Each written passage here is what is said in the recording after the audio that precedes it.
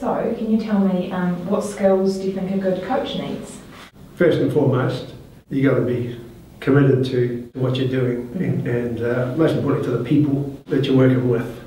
And then the job will teach you everything you need to know if you're open to the learning. I often refer to a three-legged stool. There's the mental, the physical and the technical tactical. What do you think the benefits of doing a sport coaching degree on becoming a successful coach? Don't worry about coaching. A successful person in life, I reckon, is probably the most valuable degree you could do in terms of offering you life skills, particularly if you combine it with the coaching experience. The coaching degree offers you ways to be more effective at what you do. Ultimately, you learn over time. It's not about you. No. It's about them. Yeah. What have been some of your career highlights so far?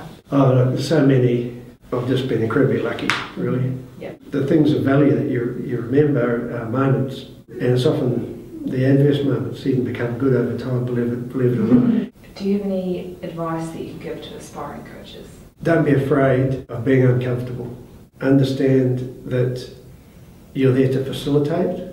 You don't have to have all the answers. You may even be better not to have all the answers, but help your group find them.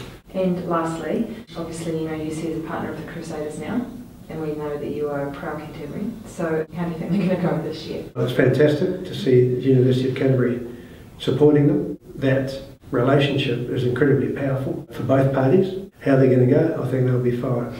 There's been a lot of comment, particularly after their Chiefs result, but I've been lucky enough to be on the inside over the last week, and there's a lot of really good work going on by some really good people, most importantly. They'll be there at the end.